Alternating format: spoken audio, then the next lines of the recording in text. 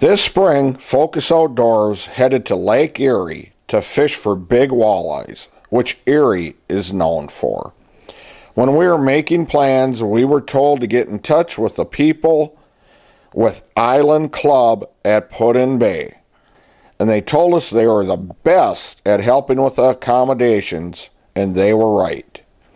When we chatted with them, they also informed us about the history of the area, such as first ship-to-shore radio broadcast and the battle that Oliver Perry won, which is commemorated today by a 350-foot tall column that is a peace memorial.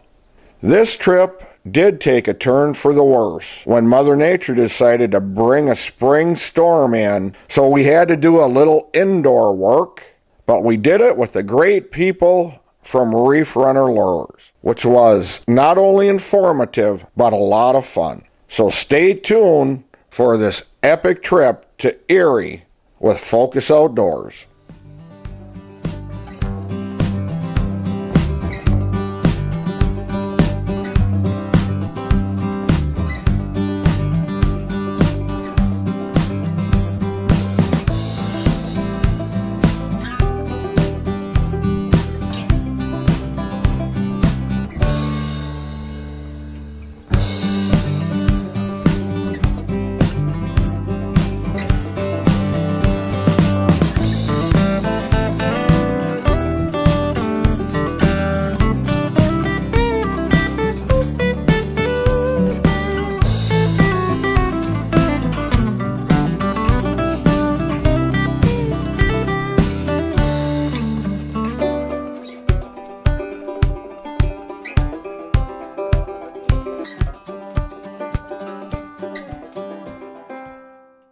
Hey, Dennis Foster here with Focus Outdoors TV.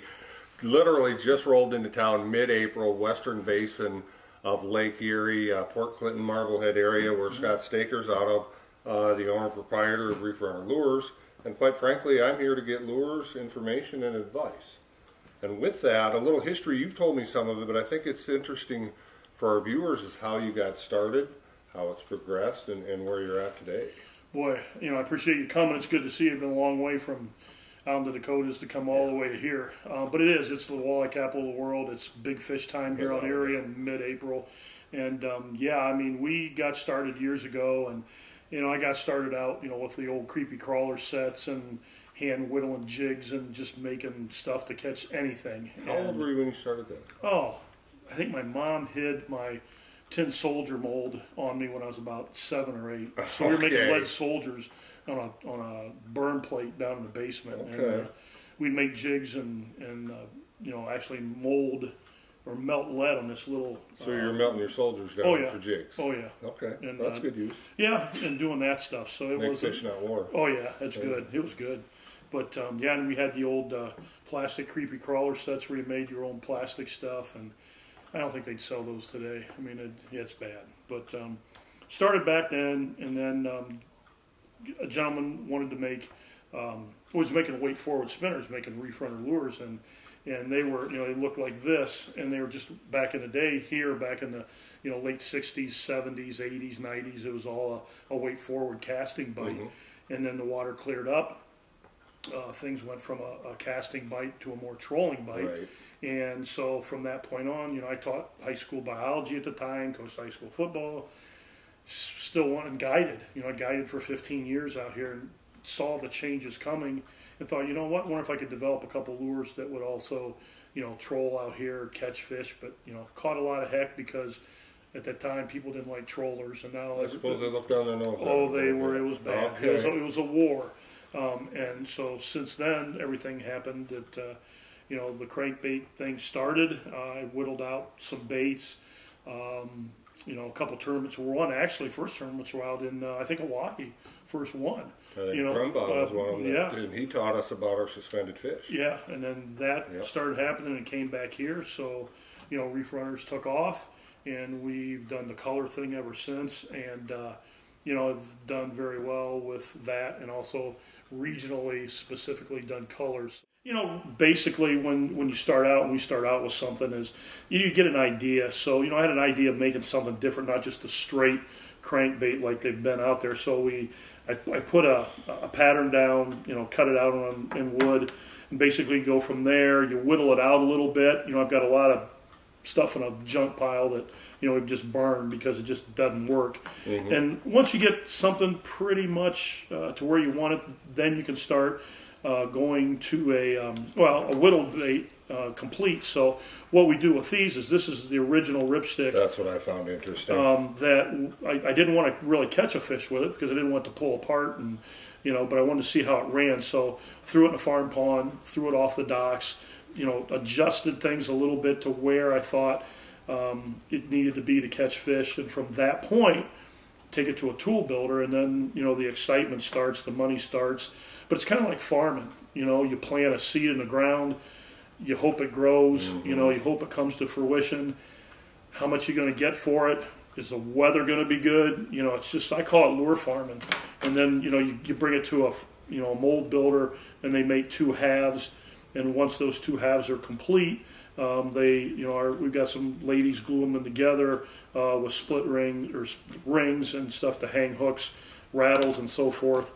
And then you get a paint job where they're all hand painted, airbrushed, you know, clear coated, and then we hook and package them. So we've got an array of colors, but there are multiple steps. And people ask me, you know, how long does it take you to make one? Well, it's like, you know, Lund boats. You can't just make one. Right. You make, you know, one at a time, several times over during the day. So, you know, we might make 1,000 fire tiger at once, you know, all white, mm-hmm. all chartreuse, greenback. One thing you touched on too is this is all domestic. You're not shipping this stuff over, you know, and for a lot of you folks, to me, that's important. So if you're overly price conscientious, whatever, there's guys like Scott out here that still truly make this stuff in the United States. You know, just keep that. Midwest Gun Dog Kennels is your full-time gun dog training facility. For over 30 years, we've customized our training to fit each individual gun dog. We know it takes a well-trained gun dog to handle wild birds to make every hunting trip a dream trip.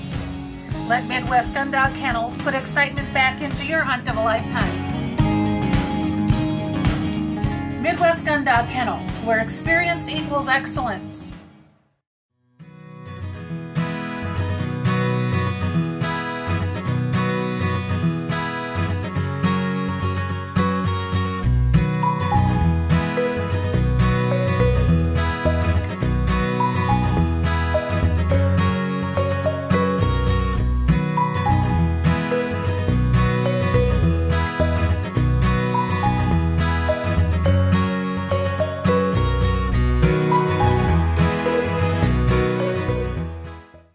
No matter the size, age, or activity level of your best friend, you want a dog food that's natural, feeds great, and is full of all the goodness you demand. That's what we pack into every bag of Country Vet Naturals. Country Vet Naturals are just what the name says, natural goodness in every bag. We also make grain-free cat and dog food and treats. Learn more and find a dealer at countryvetnaturals.com. Country Vet Naturals, loved by pets, trusted by owners. Well, as you might be able to tell, I spend a lot of time behind a shotgun. Whether it's at the clay target fields, sporting clays fields, doing exhibitions, or bird hunting, I always trust my shooting skills to the Rio Elites. Not only for the lighter recoil, but as you can tell, the harder hitting, consistent patterns. These clay targets don't stand a chance when you shoot Rio Elite. Make your next day on the water even better with Airwave Pedestal, the only air suspension system that can be custom adjusted to the weight of the rider. No unreliable springs, no oil-filled shocks to leak. Our patented design utilizes a two-stage suspension system to smooth out the roughest ride, while limiting travel to an industry-leading 2 inches. This boating season, enjoy your time on the water to the fullest. Find out how at airwavepedestal.com. One thing I wanted to touch on is tuning of crankbaits, and quite frankly, I think the reef runners have gotten a bad rap over the years on that. They're not that tough to tune. You obviously know how to do it, and I'll let you take over. Well, in a crankbait's life, no matter who it is, if it's a Reef Runner, if it's Rapala, if it's Berkeley, if it's, you know, whoever, every lure has to be tuned. And the hardest part, and the worst thing about tuning is a rubber net, and nets, because you got big fish in the net, you got one hook in its mouth, you got one hook in the net, and you're flopping it in the boat, and there goes a torque on the bait, and it's knocked out of tune. And that's something I was going to touch on. Yeah. If the lure's catching big fish, it may get knocked out. So That's right. The lure did its job. You just need to fix him up on the floor. So what I look at when I'm tuning the bait is make sure that when you put a bait in the water first, you get enough lead line out, maybe 6-8 foot, and you're putting it beside the boat. Don't put it back behind. A lot of people want to put it behind the boat, and you're going to get in that prop wash, and it's not even going to be close to where it needs to be tuned. The neat thing about tuning is you can use, you know, a pair of pliers if you want, but a lot of guys tend to think this. So if you've got a crankbait, especially a deep diving crankbait, this eyelet in the front needs to be lined up, you know, perfectly down the center line of a bait. So what you do not want to do first is take and grab it with a pair of pliers and twist it. You do not want to twist that thing right or left. What you want to do is make sure that's on the center line, and what you want to do is if the bait is running, let's say, away from you on the boat. So if you're in this side of the boat and it's here and it's walking out away from you, so if it's running to the right, let's say, you very slightly want to take this and just fold it over. So you're really taking this and folding it this way. More the top half. The top, right. And just folding it this way and bringing it so it runs more versus to the left. What most guys do, they'll actually put an angle into it. You can't do the angle at all. And I think that's where a lot of guys come with the problem. They think, well, I just worked on that thing and I could not make it run right. Well, you're twisting it every way it's but the not right this way or this way. It's folding it left or right. And one of the things we've done, we've made a tool. It's called a tuna fish. And the easiest thing to do, you can put it in your fingers and just lay it straight on top. So once you've got it straight on the top, you can't screw it up. You can't screw it up. So now you've got to go this way or this way. You can't twist it. So now on top, you either bend it a little bit to the right if it's running left, and the left if it's running right. Put it back in the water, pull it, and if you can actually, if you're running 1.5, 2, 2.5, whatever, pull it gently forward. If it tracks straight, you're good to go. Yep. Now, if you put a crawler on it, little say on a crankbait, you know, always put a crawler, a piece of it on the bottom hook. Anything you do to change it, make sure you retune it. And every time you put it out, run it, tune it again, make sure it's straight, set it back out, and you're good to go. You know, all right, we've been talking about a little history in the past and how you got here, little lure design type stuff. Basically, I want to talk about present and future because I'm going to hit the water this afternoon, the next few days. And I'm not here just to pump you for lures. I'm here to pump you for information. What's been working for the guys color-wise? Well, I'll tell you what, it's so hard, you know, when you come into a place, you know, and just have no clue. Yeah, for me it's blind. Yeah, so bait shops are one good thing. You know, obviously, you know, lure manufacturers that are home lakes right here in their backyard is another. But, you know, you got to have friends, you know, the networking part of it. But as a general rule of thumb, you know, the one on the end there is Pink Lemonade's a color we did years ago.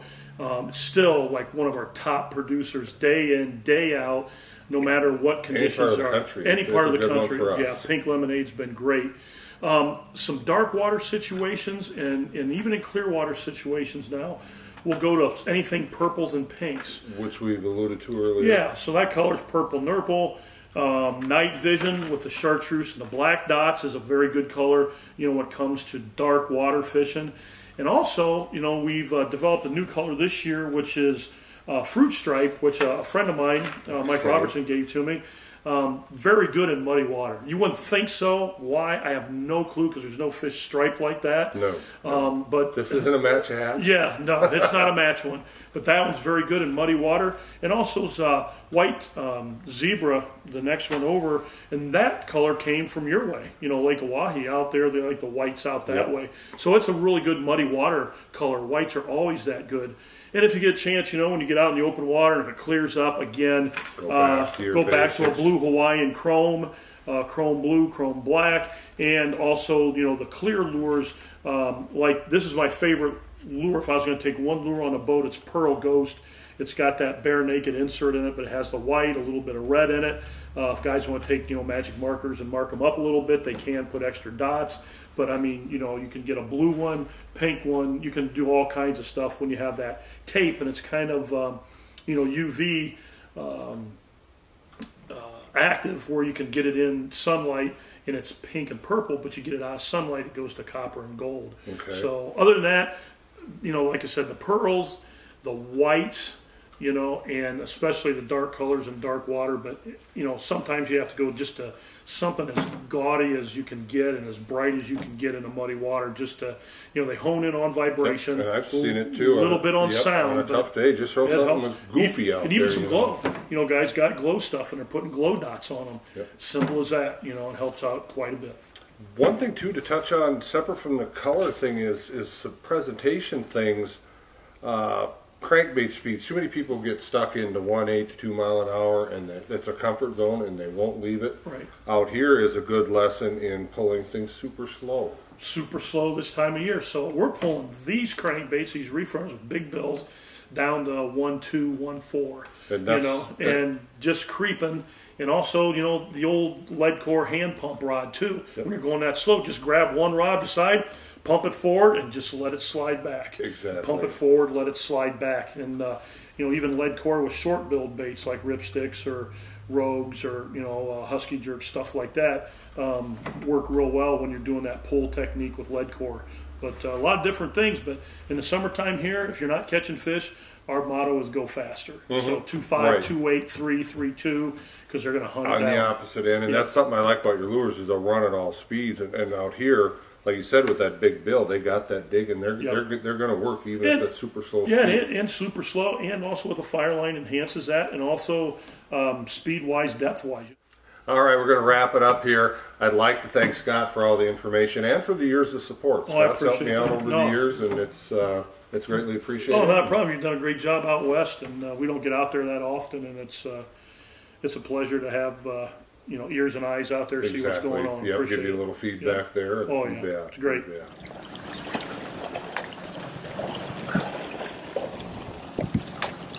It's a sheephead or something, ain't it? No. That guy? We'll get it in. We want something. There we go. Yeah, Will guy. Yep.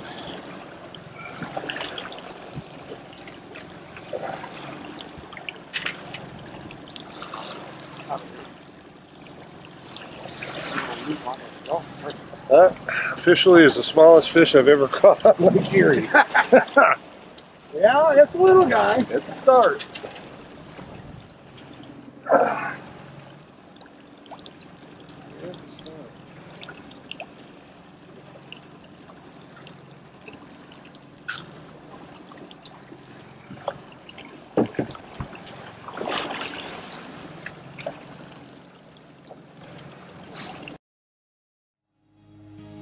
Midwest Gun Dog Kennels is your full-time gun dog training facility. For over 30 years, we've customized our training to fit each individual gun dog. We know it takes a well-trained gun dog to handle wild birds to make every hunting trip a dream trip. Let Midwest Gun Dog Kennels put excitement back into your hunt of a lifetime. Midwest Gun Dog Kennels, where experience equals excellence. Dakota Pheasant Guide offers the best wild pheasant hunts from the Glacial Lakes area of South Dakota west to the Missouri River. Packages available include everything from self-guided to fully guided hunts. Book your bird hunting adventure now. Fishermen, iTime Promotions is your ticket to an enjoyable and successful day on the water. Call Dennis Foster for your outdoor adventure of a lifetime. Dennis Foster here. I'd like to introduce you to the Dorado catch and release boat latch system. It's back the trailer into the water, pop the cord, and away we go. Once our day in the water is done, we simply roll the boat up onto the bunks until it achieves contact with the bow eye. It clicks securely into place. Away we go. We're exclusive partners with b2outdoors.com. That's where you're going to want to go and order your very own system. You can enter the promo code iTime Promotions and receive free shipping on your items. When it comes to dog food and treats, you want something natural. A dog food or special reward that feeds great, is made in the USA, and helps your best friend live a long and healthy life. That's what you get with Country Vet Naturals, natural goodness in every bag. And for those of you who want grain-free, we've got that too. Find a dealer and learn more about Country Vet Naturals dog food, cat food, and treats at countryvetnaturals.com. Country Vet Naturals, loved by pets, trusted by owners.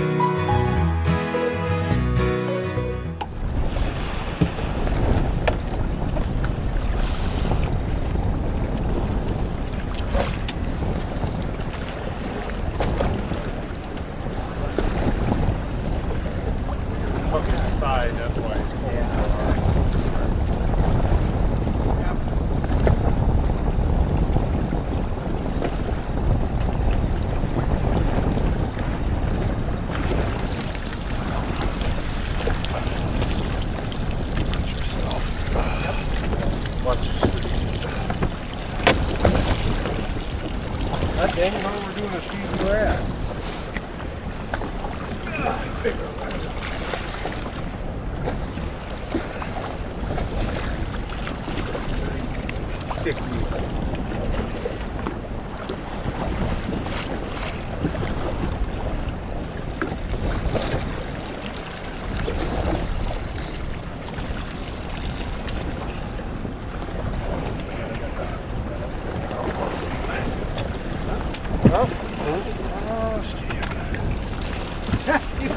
He was destined to go on a floor.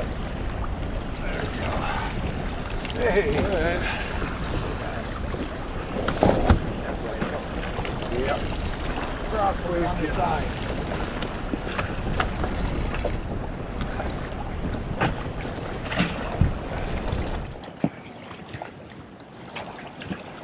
Ready?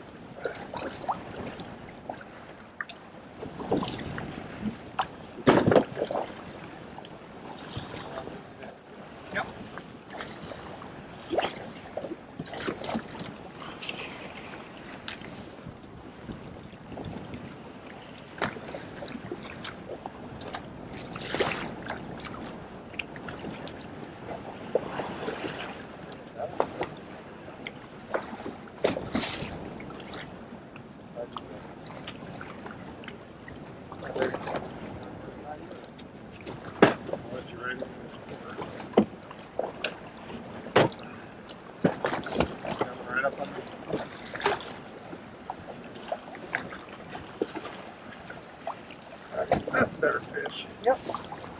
That's what we came here for.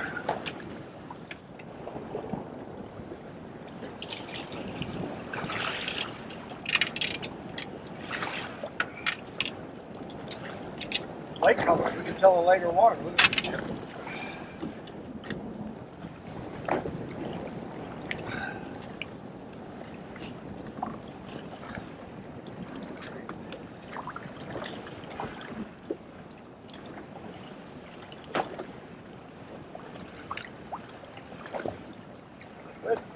That's good.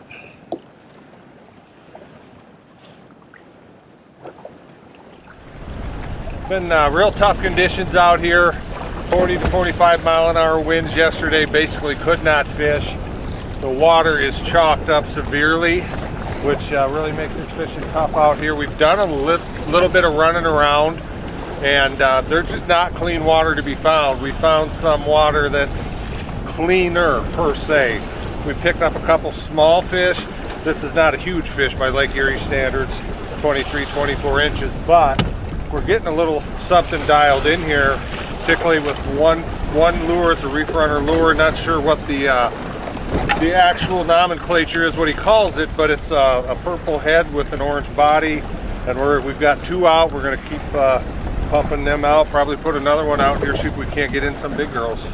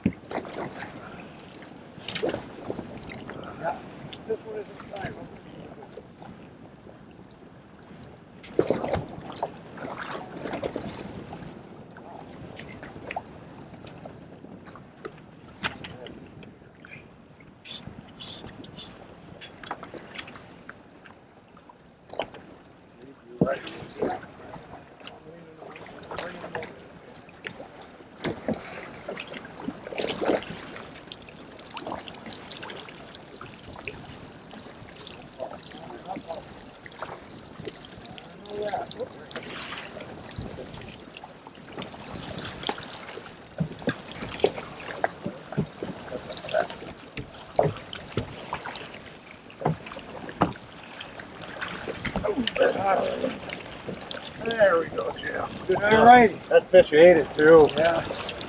Woohoo! That's better. I love it when a plan comes together. That'd be it. That's that same order, 65 again. Got the scout stick. Yep. 3 there.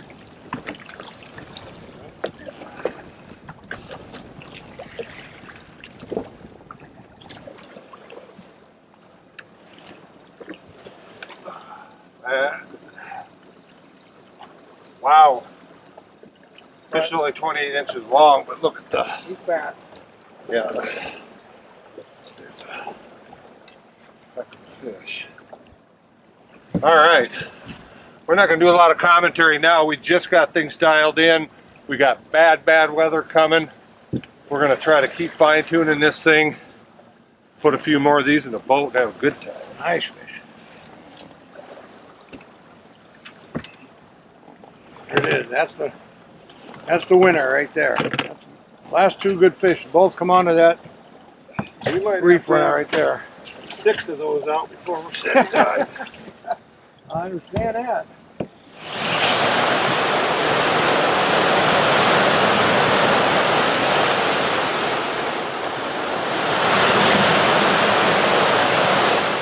Hey folks, we're going to wrap up this segment of Focus Outdoors TV. We take a lot of pride in trying to show folks the real outdoors, and this is about as real as it gets. We've got gale force winds, western basin of Lake Erie. It's actually driven the water into the western basin to the point that the water levels have risen. I'm sure Brad will show us the dock here in just a minute to demonstrate that. I'd guess a foot or better already. But it is what it is. The guys got to get out and try. Another thing that we like to showcase is we use the top quality equipment to try to put up with some of these conditions. Unfortunately, this is a bit much. With that, we're going to wrap it up, look for a little better situation on our next show on Focus Outdoors TV.